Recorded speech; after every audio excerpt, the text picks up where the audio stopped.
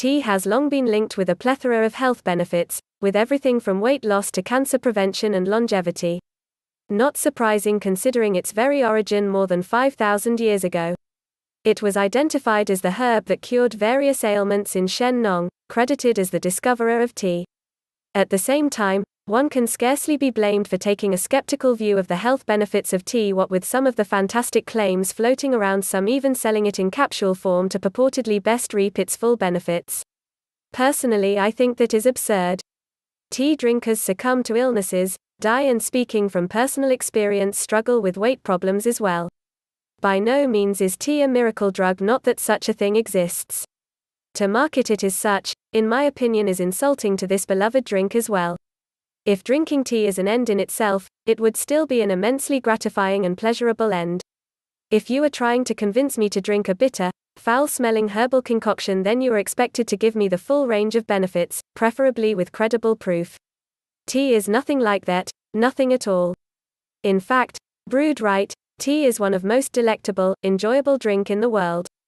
To have to market the health benefits of tea in order to encourage people to drink is ludicrous. That should be a peripheral benefit, not a main draw. Like soda. Besides the fact that it is high in empty calories, giving and cavity-causing sugar, no soft drinks company ever ran an advertising campaign based on the health benefits of the drink. It is enjoyable, plain and simple. You drink it because you like the taste of it. Taste is personal, but with approximately half the world's population in its corner, tea can't possibly taste too bad.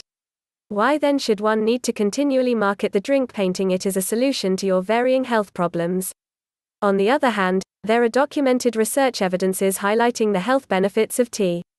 Whether it is population studies, lab researches, or simulations on rats, there have been many credible sources singing the praises of tea. Understandably, skeptics in our midst would be wont to jump on the proverbial bandwagon, especially given the hyperbole of certain proponents. But to discount the health benefits of tea entirely because it has been overblown in some quarters is irresponsible.